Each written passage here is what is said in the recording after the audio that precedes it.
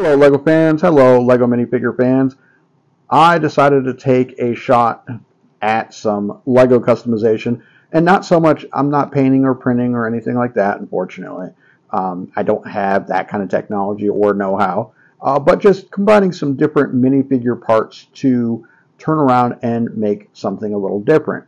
So I really wanted to do Starkiller. Sam Witwer's character from the video game Force Unleashed.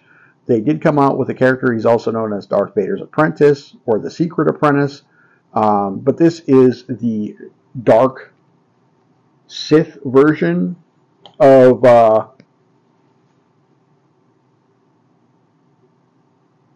the apprentice or Starkiller.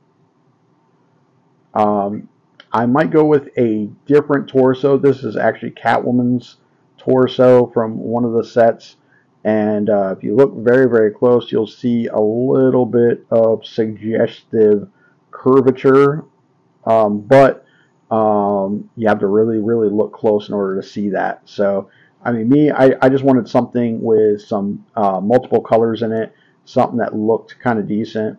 I went with legs with a little bit of a printing right here on the legs, just so that way they weren't completely plain. I gave him two lightsabers. One he's got held forward, one he's got held back. I gave him a black cape. And I know in the first game he was more or less had like a buzzed hairstyle. But Sam Witwer, the guy that does the voice acting for him, he's kind of got like a messy, dark colored hair usually when he's doing interviews and stuff. And I wanted something that resembled Sam Witwer a little bit as far as the hair goes. I think it really looks cool. And I gave him Kylo Ren's face, actually, because that was one of the best angry faces that I could find in a standard skin tone color. I also gave him the ripped arm out of his outfit like he had at one point in the game. So I basically, to resemble that, I turned around and gave him a plain skin tone colored arm and hand, and a little bit of foreshadowing for both Darth Vader and Luke Skywalker. I gave him the gloved black hand on the other arm there.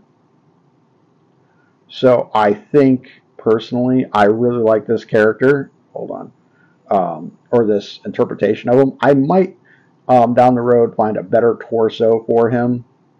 I did find like a Sith trooper that had like a little red square on the black chest plate for the torso. I might replace it with that torso. I think that would be pretty cool.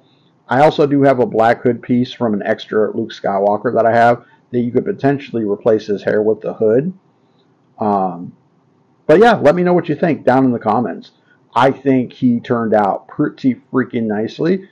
I'm really excited to add Starkiller in with my collection because I loved both games.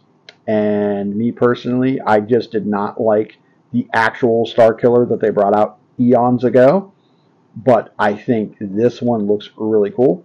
I might try my hand at doing a light version of Starkiller as well.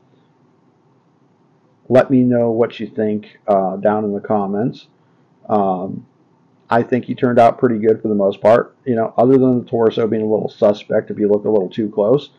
But I think he looks a lot better than the original. Well, that's it. I don't want to keep rambling on about him, but yeah. So, and there he is, and he will be going into my collection. This is my custom Starkiller, and I will probably be doing a light version of Starkiller. Of course, he would be known as Gareth, not Starkiller.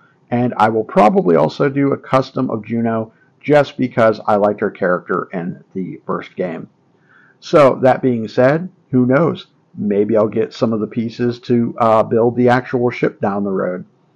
And because I can get that screen, and the rest of them are pretty basic pieces, so you know, some are a little harder to get, but yeah, I think it's doable. So at any rate, please leave a like and description if you like this video, and hit that bell for future notifications on future videos as well. And I will catch you in the next video. Thank you so much. This is Bricks on a Budget, Tanya. Get built. Thanks, guys. Bye.